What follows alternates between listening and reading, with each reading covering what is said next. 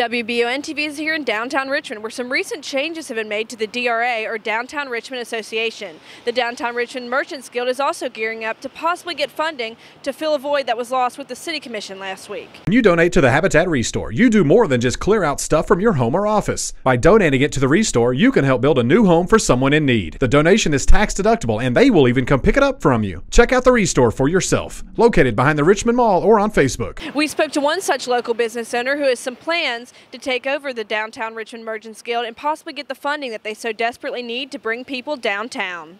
We have just lost our Main Street coordinator. She gave us 5 years of dutiful service.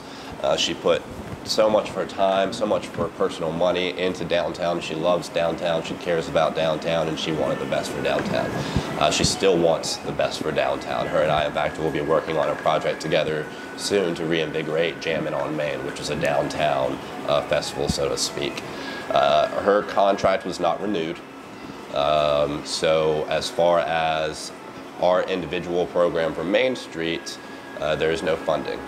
Now that is quite different from the nationally recognized Main Street program, which seems to be drawing a lot of confusion. We, at one point, were a part of that program many years ago. We, as of a month ago, were not a part of that program. So it was not the Main Street program that we withdrew from so much as the Main Street coordinator position that we tabled. Our city's reasoning behind that was along the lines of, what can a Main Street coordinator do that our Downtown Richmond Association or Downtown Richmond Merchants Guild or local business owners cannot do? While I don't personally agree with that, I'm not going to speak negatively on it. It was a decision that was made, and that's what it is. We're now in a position where both the DRA and the Downtown Richmond Merchants Guild are in a state of turmoil. So where the genuine question is, further than what can the Main Street coordinator do that these two groups cannot do, it's who's around that can do something. The DRA losing the Main Street coordinator means that the DRA lost what little funding they had, which makes their job very difficult. They've done a lot for us thus far in getting the farmers market getting put together, rebuilding some relationships downtown that had been burnt bridges that were burnt for years. You know, they had made some great moves for us, but without funding, without a direct connection to the city, it makes it difficult for them to do what they need to do.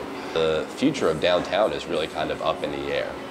I know that Ron Flickinger down at Meeple started the Downtown Richmond Merchants Guild with the purpose of uniting businesses downtown and showing that when we unite together, we can make things happen. I know that animosity that it was bred after the inception of that group led to some turmoil and led to some businesses pulling out that previously had said they would be a part of it. The end-all be-all is that because of that, because of the city's position to eliminate the Main Street coordinator position, and because of the fact that the DRA can now not run, in fact has made the decision to no longer do so as far as I'm aware, the future of downtown is really up in the air. I personally will be going to speak with Richard Thomas soon in hopes to go about gaining funding for downtown in whatever form it has to come. I don't care how it has to come, under what guise it needs to be given to us. My aim will be to, unless I'm mistaken, since I heard that the DRA will no longer be together, my aim will be to gain funding for the Downtown Richmond Merchants Guild, head that guild myself, and start making some moves.